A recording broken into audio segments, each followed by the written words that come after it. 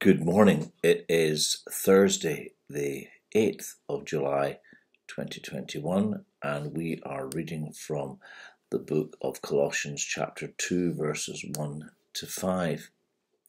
And the author, probably Paul, maybe Paul, is saying, look, although I'm far away, I'm with you. Know that I'm with you. So often in this world, we feel we are alone, and sometimes just know that somebody shares our struggle or is thinking about us or just wants you to know that you've got their support is a wonderful thing. And so today, on this Thursday, think about a phone call you can make, a wee note, a wee email, text that can say, thinking about you, love you, with you, take care. And you take care, and we'll see you again on Tuesday. Bye just now.